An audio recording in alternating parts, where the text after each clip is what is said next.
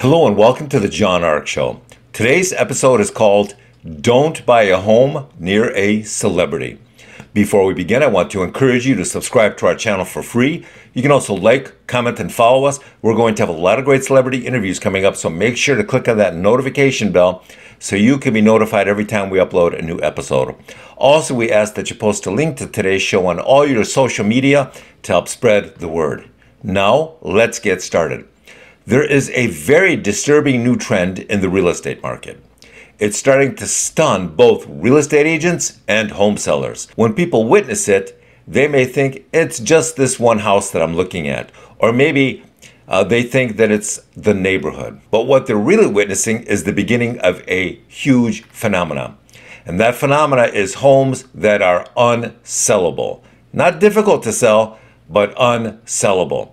That's because these homes are now located in financial kill zones. It used to be that homes were unsellable because of price, and that may still be the case. If the price of a home was too high, then your home couldn't be sold. That was just it. The seller was just stuck with that fact. But now there are many other problems that cause a home to be unsellable. And those causes are surprising many people. As we said, homes that are overpriced will definitely cause them to be unsellable, but there's a growing list of new reasons, new criteria that are preventing homes from being sold. One of them is crime and the lack of police or prosecutorial protection. When the police don't respond to your 911 call, or the prosecutors release the criminal 2 hours after they were arrested, then that means that homes that are for sale in that neighborhood or zip code are now effectively in a financial kill zone. And who's getting killed or wiped out? It's the home sellers. A financial kill zone is a neighborhood or a zip code where the police protection is essentially unavailable because they're being defunded or the prosecutors refuse to punish criminals.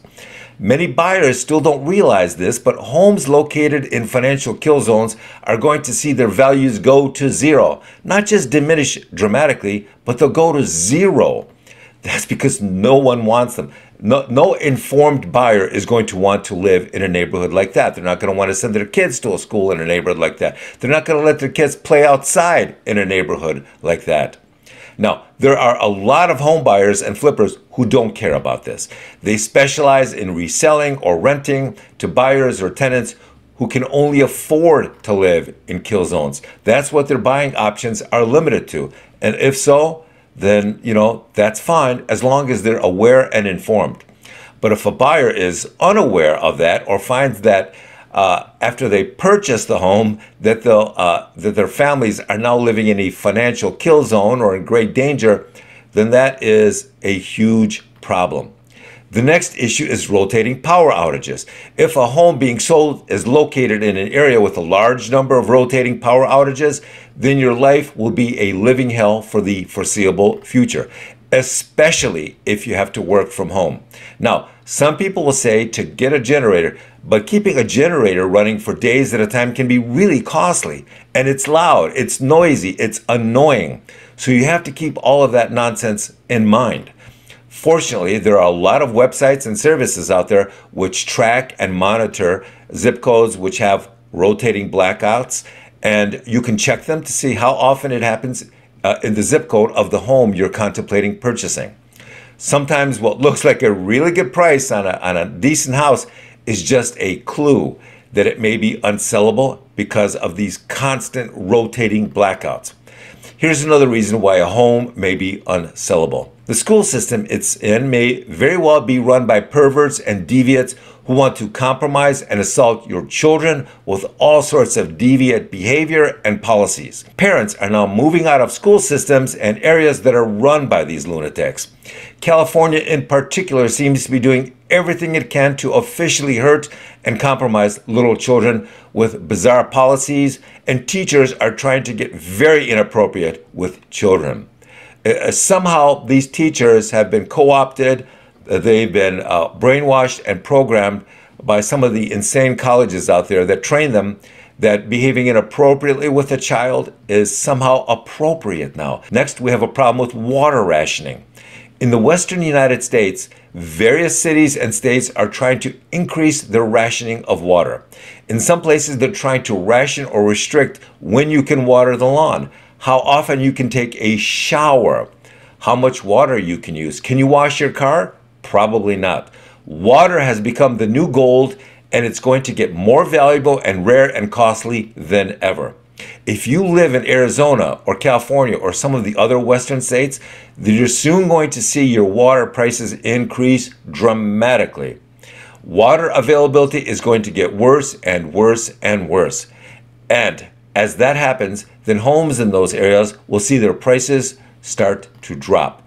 That's because nobody wants to see their water bill quadruple or worse every year. The next problem is the growing disappearance of grocery stores and retail stores in those zip codes, in the zip code of the home you're thinking of buying, perhaps. If the stores in that area are being robbed and looted so often that they're forced to close, then that means the people living in that area will have fewer places to shop. And that makes those areas and homes less desirable. Next, there's a new phenomenon called sociographic desirability.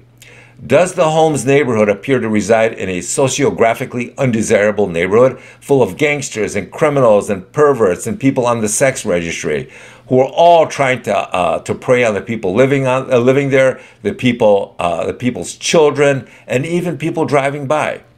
Do you hear loud music late at night? Do you see prostitutes walking around? Does every other house have a loud barking pit bull in the front yard? Are car alarms going off every 5 minutes? Do you see a lot of people sitting on front porches watching the neighbors, waiting to see who's leaving the house so they can rob it when it's empty? Are homes in the neighborhood constantly catching on fire or being vandalized? You might think that this only happens in the worst neighborhoods, but now it's happening in the suburbs where drug dealers are moving in. And now drug dealers like to eliminate competing drug dealers by firebombing their homes in the neighborhoods. Remember, a lot of lazy realtors won't tell you these things. And by the way, do you know why 2 or 3 years after a home is burnt, it's not repaired or fixed or razed to the ground? Oftentimes, it's because the insurance companies refuse to pay for it when there was a long-term illegal activity in the house. They're not going to cover it. Remember, a lot of lazy realtors won't tell you these things. They just want to sell a house as quickly as possible, and they could care less what happens to you after you buy the house. So you need to research the homes in this area. Drive by late at night during the week and on the weekends. Do you see a lot of creeps in the neighborhood? Do you see a lot of damaged or rundown cars? Then you may want to keep looking for a home elsewhere, because the neighborhood you're looking at may be a financial kill zone. One last thing for people buying high-end homes. It's not common, but it's a real problem. People used to think that living near a celebrity was a sign of prestige. It would increase your home's value. People thought that was a good thing. They would brag about it to their friends and say that so-and-so rapper or movie star or singer lives on my street. And then reality strikes, and they would see how crazy the celebrity is. How bad the loud music and the barking dogs and the endless parties were.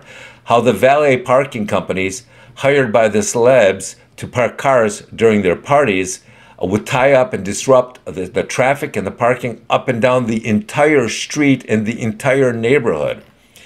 That's when they realized that having a celeb living nearby can start to drive down the price of your home's value in the neighborhood simply because of all the insanity that comes along with it. So keep that in mind.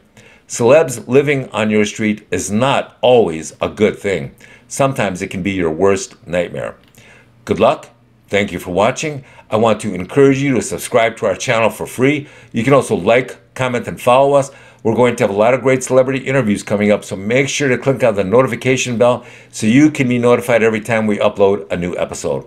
Also, we ask that you post a link to today's show on all your social media to help spread the word. Thank you, and we shall talk to you soon. Bye-bye.